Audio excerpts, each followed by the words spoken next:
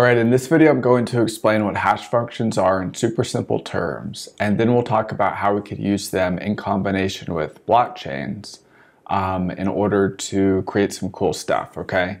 The primary example I'm going to give is creating a modern version of the poor man's patent. And the poor man's patent is where if you have an idea for something and you want to timestamp it, you write it out and you mail it to yourself. Okay, and so then you have this sealed envelope with the timestamp from the post office, and you can prove that, look, this document or this idea that I had existed at this point in time.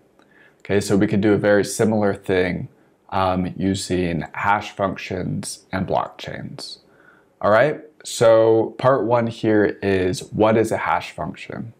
So in order to understand what a hash function is, I built this super simple app, and all that it does, this is it running on the right, here's the code for it on the left, and all that it does is it lets me drag and drop an image into this white box. Okay, and when I do, it's going to run it through a hash function, in this case SHA-256. Okay, so let's see what happens when I run an image through a hash function. Okay, boom. I get out this hash, okay? Or in other words, I get out this identifier. Now this identifier, or this hash, is unique to this image. So you'll notice that each time it changes. But if I go back to the original one, it's going to be the same that it was. So let's look at this a little bit closer. So this image, the hash of it is 6E4C84. So we'll remember that, and then we're going to go to a different one, it changes, and we'll go back to this, and it's 6E4C, okay? So this is an identifier for this block of data.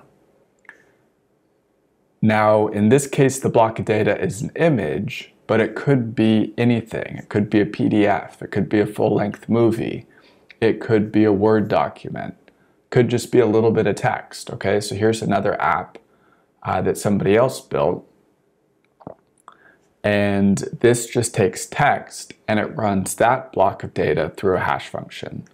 So this is a test, and you'll see at the bottom, I get this identifier, or this hash, of this text right here.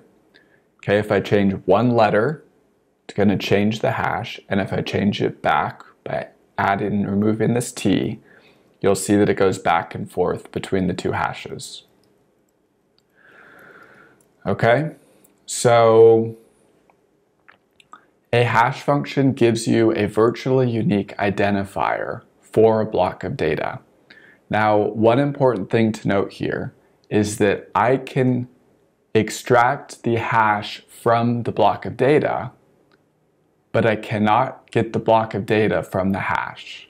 Okay, in other words, if I have this image, I can get the hash of the image, but there's no way for me to get the image from the hash. Okay, so it's like a one-way valve, you could think of it. Now, you may be wondering, okay, so I can put in any block of data, and I'm going to get out this 64 character string, okay, or this identifier that's 64 letters and numbers long. How is that possible? Aren't I eventually going to run out of possible identifiers? Okay, because think of it like this game plinko. So this is a lottery game where you drop a ball on the top and it winds up in one of these buckets in the bottom. Okay, well this is kind of how I think of a hash function. Okay, so there's infinite ways and positions that you can start the ball at the top, but it's going to end in a finite set of buckets at the bottom. Okay, so all hash functions have the possibility of collisions. Okay, the difference, and a collision is when two different blocks of data wind up in the same bucket here at the bottom. Okay, in other words, they have the same identifier. But the reason why hash functions work, and in practice we can ignore the possibility of a collision, is because there are so many possible buckets for it to fall in at the bottom here. And there's like a quadrillion, bajillion lines of pegs here. Okay, so the odds of it landing in the same bucket twice is so small that in practice we just ignore the possibility. Okay, it is technically possible, and in SHA-1, which is a less secure hash function, there are some known collisions. But so far in SHA-256, there are no known collisions. Okay, so this right here is SHA-1, and you see how short this is. Whereas with SHA-256, it's a much longer string. Okay, if we ever found a collision where two different blocks of data have the same identifier, in SHA-256, we would just move to SHA-512, which has even more possible identifiers, okay, or more possible buckets at the bottom of this plinko game. Okay, so how many buckets are at the bottom of the plinko game?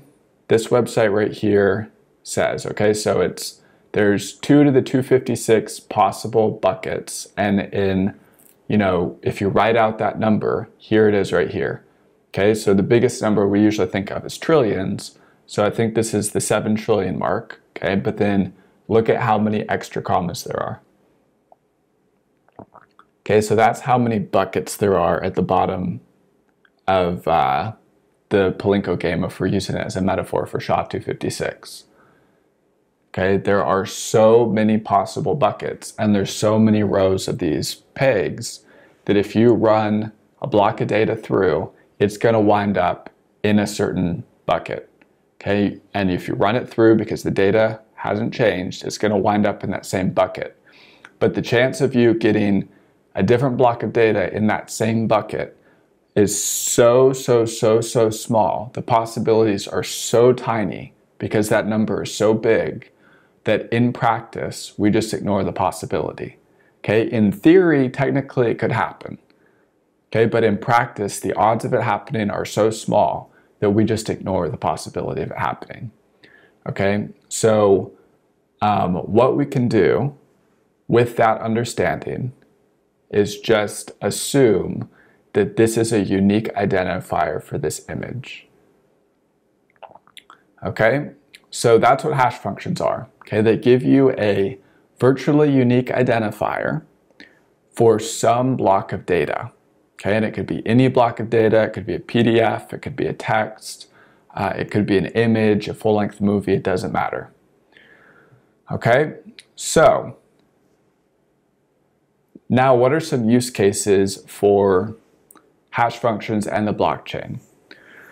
Well, I talked about the idea of the poor man's patent. Okay, so the poor man's patent, if you want to timestamp that something existed at a certain point in time, you write it out or you take the existing document, you put it in an envelope and you mail it to yourself.